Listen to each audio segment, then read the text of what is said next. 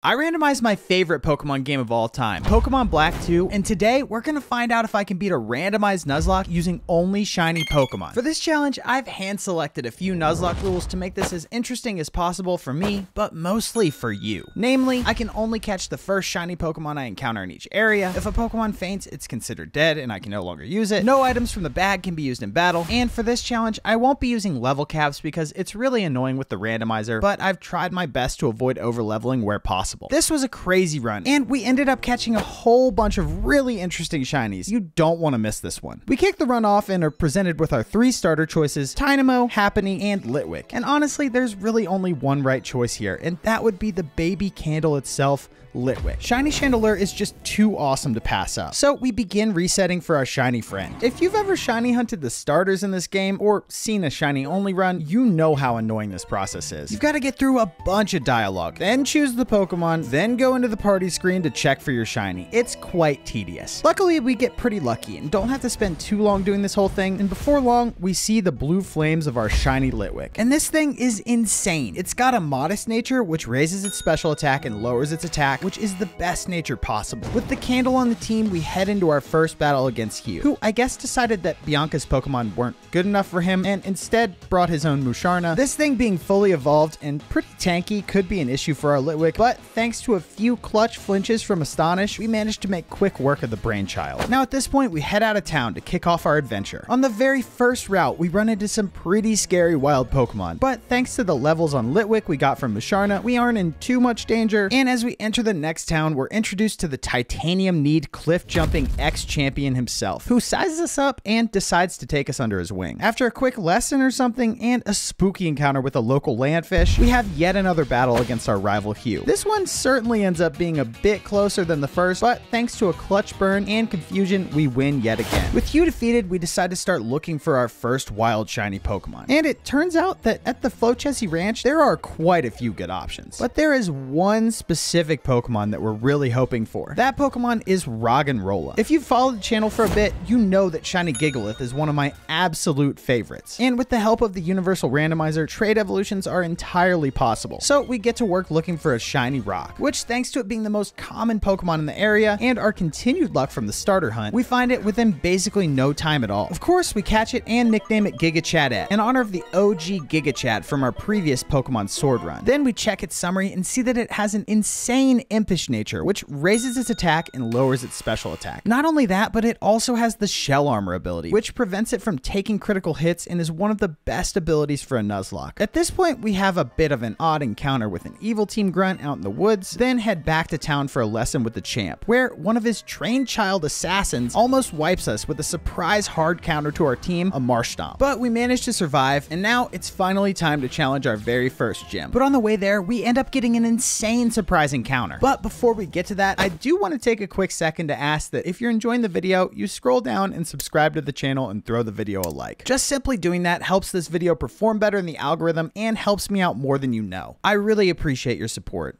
Thanks. Anyway, this surprise ends up being a random encounter with a shiny Crocorock, which despite its best efforts, we managed to catch and nickname Girl Croc. This thing ends up having a whatever gentle nature and the download ability, which is actually pretty good. But the best thing about it is that it's a middle evolution, meaning it's by far the strongest member of our team at this point. So after training our Girl Croc up, we head in to take on the first gym leader, Charon. And you know what? Thank goodness that we have this Croc on the team, because the first kid in the gym leads with a Porygon Z and anchors his team with a Clang. 2 very dangerous Pokemon that probably would have swept us if it weren't for our crocodile friend. Thanks to her, we're able to clear the 2 trainers no problem, then head up to challenge Charon. This fight ends up being a bit of a doozy, let me tell ya. Charon leads with a Gabite, who on its own isn't too bad, going down to 2 bites from our Croc. Then he sends in his Ace Sharpedo. This is the point where we realize that our whole team is very weak to water. But thankfully, this thing doesn't have a water move yet, so we're able to take it out with the tag team combo of Girl Croc into Gigachadette. And with that, we secure the normal badge as well as the Thunder Punch TM, which might help us out a little bit with our water weakness. Now with the first gym badge in hand, we set off to Verbank City to take on the next gym. Before heading down into the nightclub / Pokemon gym, we take care of a few things in the city, including picking up an early Stone Edge TM for Roggenrola and trading this guy a Pokeball for a Great Ball. No takebacks. Now with all of that stuff out of the way, we head in to vibe out to the song of our generation and challenge Roxy. Whoa, whoa, whoa, whoa, whoa. Not so fast there, big guy. We also have a battle against the drummer of Roxy's band where we almost throw to his second Pokemon, this Among Us.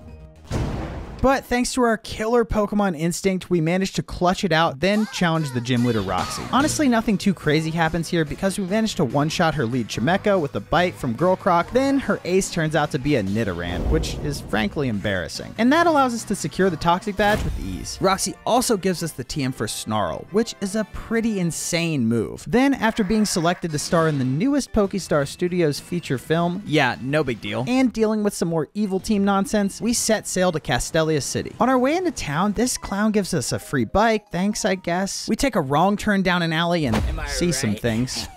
Yeah! And we have to pull the gym leader out of the sewer of all places. Man, I don't think that I'm cut out for the city life. But with Berg retrieved, we can head in to challenge the third gym, which, keeping with the creepy theme of this entire city, of course is full of clowns, covered in spiderwebs, and I hate it here. Luckily, we don't have too much trouble making our way up to the top of the gym to take on the leader Berg. On the first turn, we take a big crit from his lead Nidoran's super effective double kick on Girl Croc, but luckily the Croc survives and takes it out on the next turn. Then we're able to take out his Fampy with Litwick and Roggenrola. And finally, we dispatch his ace Spoink easily with Stone Edge. And with that, we secure the Bug Badge, as well as the hilarious, but not super useful, TM for Fissure. Then we head on our way. Before we progress any further, we decide it's time to grab another team member. And so we double back to get something from the Verbank Complex, which has some really awesome Pokemon in it, including Hydreigon, Espeon, Ferroseed, and Melodic. And after a while spent hunting, we end up finding a shiny Melodic all by its lonesome. We managed to catch it without any casualties and nickname it Pretty Boy. It turns out to have a neutral hardy nature and the pickup ability. This Melodic is awesome not just because of its killer shiny model, but also because it addresses our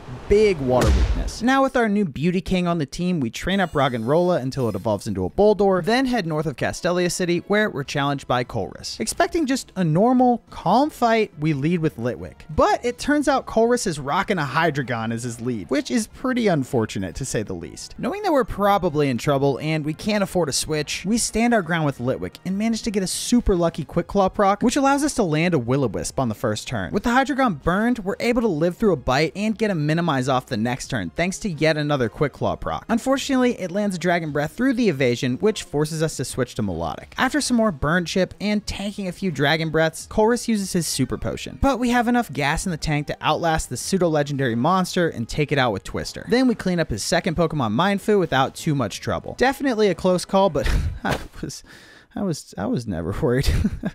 From here, we have a random run-in with a Biker, with a Giratina, and pick up the Sludge Bomb TM, which is pretty strong, then head in to check out the Desert Resort. But on our way in, we have yet another random shiny encounter with a Noctowl, who we catch and nickname Mrs. Owl. Not the most exciting shiny by any means, but we'll certainly take it. And this is the point where my brain decided that the run was going too well, and things started to go off the rails for a little bit. First, I had no idea what type Keldeo was, so we ended up losing Boldore to a Bubble Beam in glorious fashion. Next, we went into the woods to potentially grab another shiny and ran into a breeder with a Kyogre lead, who ends up taking out Mrs. Owl and Girl Croc. RIP.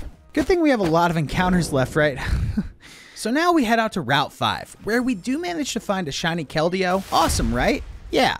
But it ends up taking out our Melodic. We know our Litwick probably can't get away from this fast horse, so we stand and fight. And we manage to barely live a Bubble Beam, but we just can't catch it. In a last-ditch effort with our Litwick on 5 HP, we throw a Hail Mary Great Ball, which somehow ends up catching it and saving the run. We nickname this thing Bro, in honor of my favorite phrase for the last 2 hours or so of gameplay. And this might be a bad situation, but at least we didn't reset. At this point, we know that we can't take on the next gym with our two-man team, so we head into the Relic Castle, where we manage to find a shiny Togetic, which we catch and nickname Yogi. Then we see it has a timid nature and the normalize ability, which is okay, I guess. I don't really know. Anyway, after training the team up a bit, we decide it's time to hit the runway and challenge the gym leader Elisa. She leads with a Hitmontop, which doesn't know any moves moves that can actually hit Litwick, so we're free to set up full evasion with minimize. Then we take it out for free, and she sends in her ace Pidgey, who whirlwinds us out, but that's not quite enough to save it, and it goes down to a bubble beam from Keldeo. Finally, her last Pokemon Cacturne comes in, which we're able to take out without too much trouble with some double kicks. And just like that, we have a whole new team and the 5th gym badge. Before we move on, we decide we probably need some more backup on the team, so we head back to Route 4 and start looking for another member. We were really looking for a shiny Trico on this route, but we end up finding a shiny Quilava first, which is really not too bad, and we catch it and nickname it Hot Boy. Then check its nature and see it has a rash nature, which raises special attack and lowers special defense, which is pretty okay. Now we decide it's time to continue our adventure, which brings us face to face with the Heartbreaker Charles himself, who teaches us so many things that I really wish we didn't have to learn. How to love, what it feels like to have our heart broken, and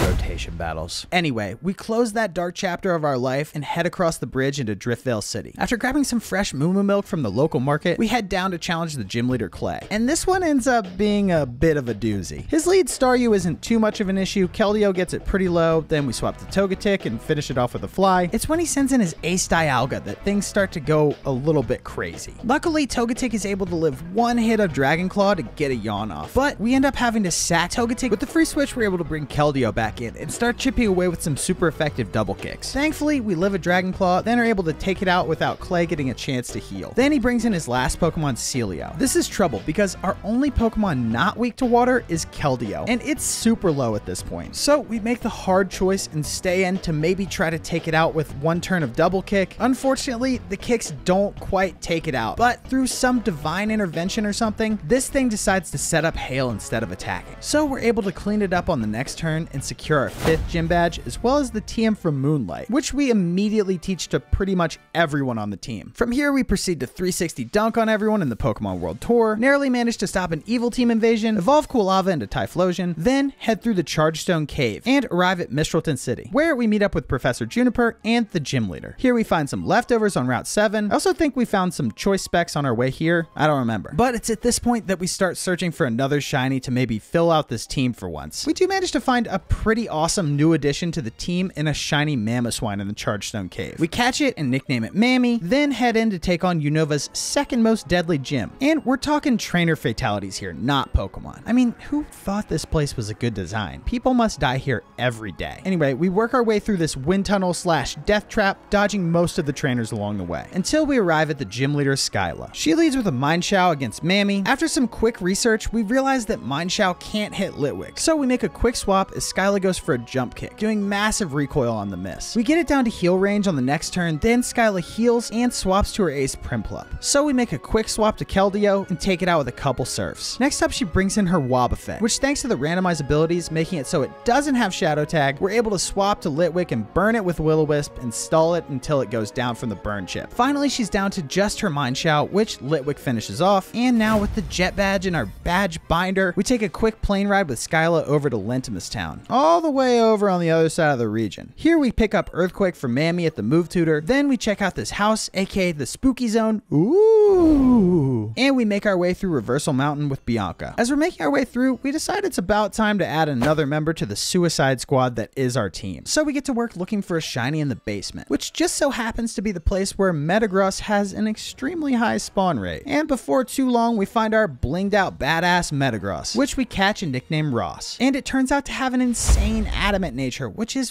one of the best natures for Metagross, raising its attack and lowering its special attack. Next, we make our way out of the cave, then train up Litwick until it finally evolves into a Lampent. Then we head out of town, but as we're trying to leave, we're challenged by Hugh again. We make quick work of his lead Ghastly with a Zen Headbutt from Ross, then take out his Stoutland with another Zen Headbutt. And finally, his Ace Musharna goes down to some Snarls from Keldeo. With Hugh thoroughly embarrassed, it's just a quick journey up Route 13 until we arrive at Lacanosa Town, where a bunch of exposition happens, but we really don't care about that now, do we? So we mash through that, then head out to Route 12, where tragedy strikes in the dark grass. We run into a wild Metacham Kingdra combo with Lampent and Mammy as our leads. On the first turn, we try to run, but we can't escape, and Mammy ends up getting double targeted by damaging moves from both wild Pokemon. An insanely unlucky draw, but I guess that's just how it goes in the randomizer world. But the Mammy-sized hole in our heart doesn't have to wait too long to be filled, because as we're making our way across the village bridge, we stumble across a shiny Regigigas. That's right, baby, Regigigas is back and better than ever. We end up having to burn our Master Ball myself for it, but I'm not too worried about that. Having a shiny Regigigas for our second randomizer run in a row is pretty incredible. It has a neutral nature, and because of the random abilities, it has Swift Swim now instead of Slow Start, which makes it an incredible addition to the team.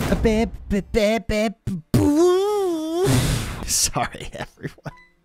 Yeah, so next up we arrive at Opelucid City, the home of Unova's deadliest gym. And it's not just because of the bottomless pit without safety rails around it. It's also this random trainer with a Hydreigon lead and a Metagross anchor. Luckily, we managed to defeat them without any losses and make our way up to face off with the gym leader Drayden. He leads with a Vileplume against our Keldeo, so we swap to Hot Boy and take it out with some fiery dances. This move is insane, by the way. Then Drayden sends in his Lantern, so we bring Regigigas in, who takes it out with a couple strengths. Finally, he's down to just his ace Machamp, so we swap to Lampent, who Machamp can't hit, and clean it up no problem. After defeating Drayden, the evil team opens fire on the city and freezes the town and the surrounding area. Luckily for the residents of the town, this happened to be right as we were passing through. So we skate across the icy ground, decimating any trainers that stand in our way. Then we kind of forget about the active war that the evil team has just declared on all of society and continue with our gym challenge. We head through my favorite area in any Pokemon game ever, the Marine Tube, then arrive at Humalao City, where we meet my favorite character in the game, the gym leader, Marlin.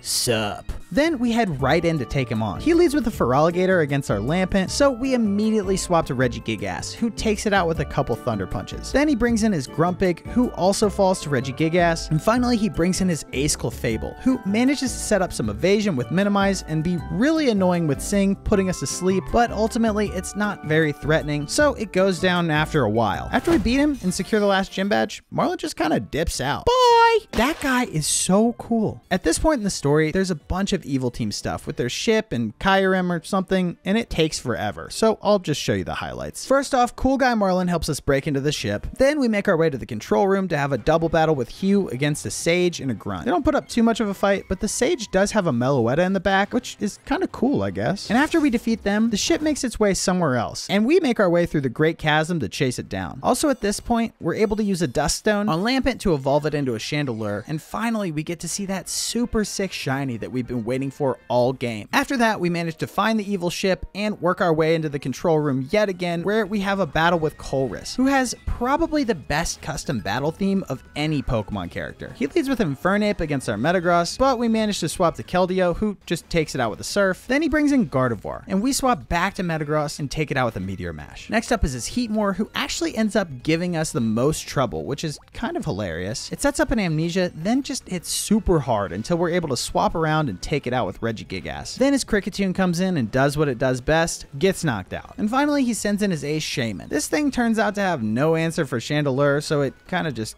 dies. Now, with Colress defeated, we're finally able to get Hugh back his sister's Purloin that apparently he's been looking for through the whole story, but it's been horribly disfigured into a disgusting Liepard. So it's sort of a lose-lose situation, I guess. It's at this point that the real villain, Getsis, reveals himself. So we head into some cave to take on him and Kyurem. Just before the battle, N shows up for some reason, and the legendary Pokemon have a huge DBZ battle scene, then fuse together into a Rotom, which we defeat, then take on Getsis himself. He leads with a Gengar against our Regigigas, and on the first turn, we managed to live a kind of scary crit Dark Pulse, then get a paralysis on it with a Thunder Punch. From here, we finish it off on the next turn, and next up, he brings in his Hippowdon, who goes down to a Surf from Keldeo, then he sends in his Crobat, so we swap back to Regigigas and take it out with a couple Thunder Punches, healing up with Moonlight along the way. At this point, he brings in his Ho-Oh, who sets up Sunny Day as we heal with Moonlight. Then it lives through our Thunder Punch and lands a Life Orb Sun Boosted Fire Blast, which almost takes out Regigigas.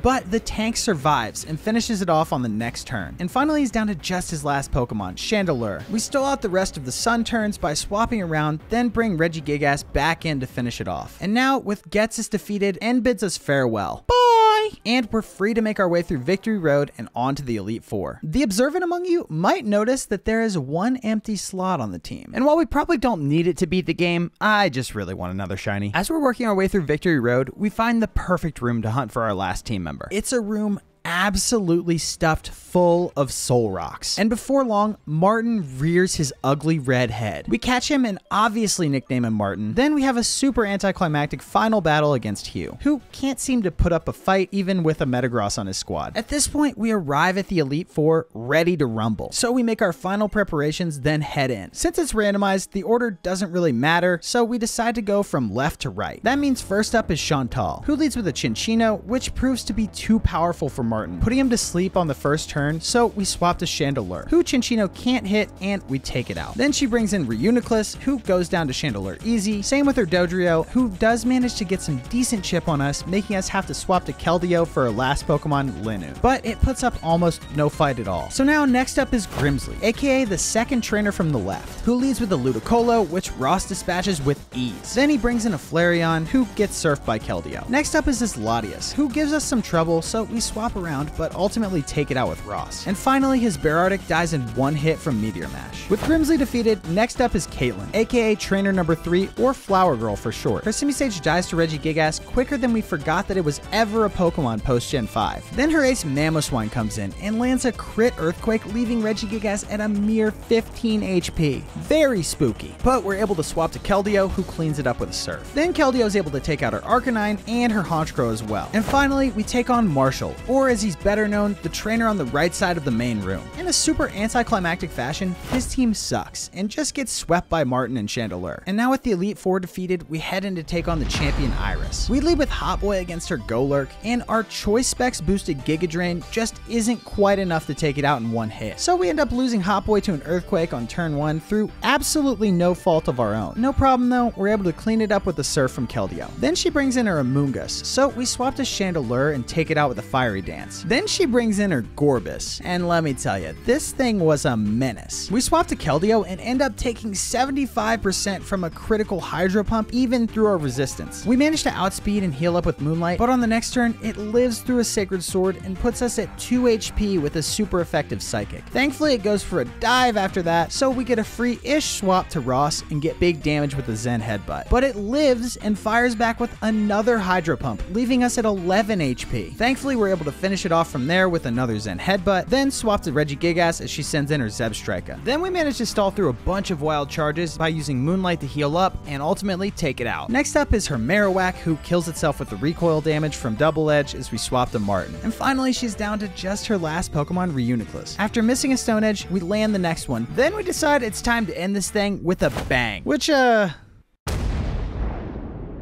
up being a bullet punch from Metagross. Anyway, with that, we've done it. Thanks for watching. Like the video and subscribe to the channel if you want to see more. I hope you enjoyed the run as much as I did.